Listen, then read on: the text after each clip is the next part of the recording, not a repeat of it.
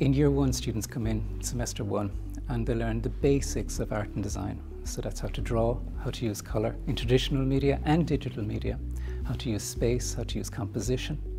And then in semester two, they apply that to projects in fashion, in weave and in printed textiles.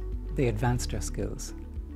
So they take a visual thematic or a conceptual thematic and they explore that through drawing, through mark making, through colour.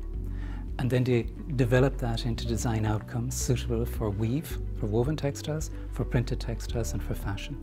And we have a couple of options in year three. We have Erasmus, where students study abroad, and we have host colleges at the moment in Denmark and in Malta, and these change all the time. They also have the option at the same time, or they can splice it up, to go on placement within Ireland.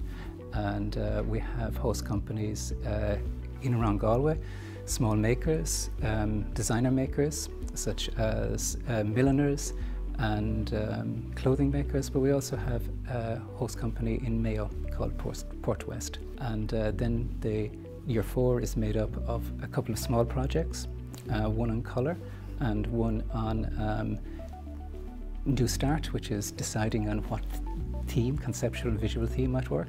And then they face into their final major project where they take an idea and develop that into a design collection for both fashion and for textiles. The best thing about this program is that students get a chance to develop their own creativity, to develop their own creative handwriting, and to come out with unique art statements, design statements that is their own visual and creative DNA. I thought the program was great. I think it's so unique and rare. I think what really makes the program is the relationships with the lecturers. You get to know them on such a close and personal level, and it's invaluable if you're studying creatively to kind of get that feedback one-on-one. The highlight of my studies here was definitely the Erasmus study abroad opportunity. I was lucky enough to have been selected. I wouldn't have been able to do so without the help of my lecturers, so they were great in assisting me to get there.